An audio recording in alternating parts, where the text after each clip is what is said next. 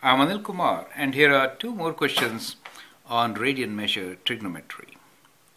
A ball rolls 96 centimeter while turning 8 radians. What is the diameter of the ball? So we're given four choices. Question number 6 is, if arc subtended by an angle of 1 radian on a circle equals 35 centimeter, what is the radius of the circle? You can pause and then answer the question. Here is my solution. Question number 5. A ball rolls 96 centimeter while turning 8 radians. So what we are given here is the distance. So if this is a ball for us, it is rolling 96 centimeters. So this distance is 96 centimeters. So that is actually the arc length. So we know A equals to 96 centimeter. And the angle is theta, which is 8 radians, right? What we need to find is diameter. So diameter is equals to 2 times a radius.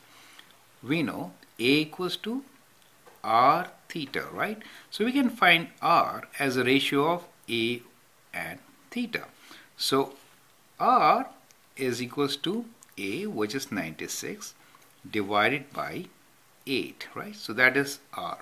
So we can always divide 96 by 8. So 96 divided by 8 gives us 12. So that is equal to 12. Since we need to find diameter, our answer should be 2 times 12, which is 24. So the choice is D, 24 centimeter. Now let's look into question number 6.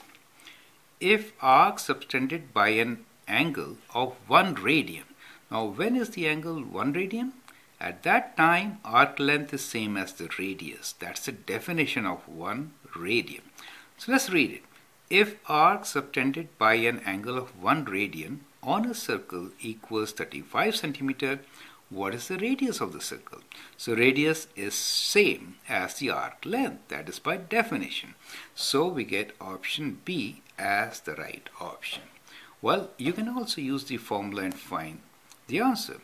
You are given here that angle theta is 1 radian, so you get theta equals to 1 radian, right? And the arc length is 35.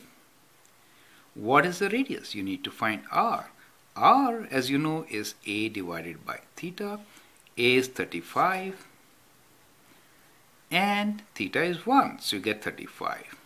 Unit same as that of the arc length, which is centimeters. So 35 centimeter is our answer. So that is how we can answer. Thank you.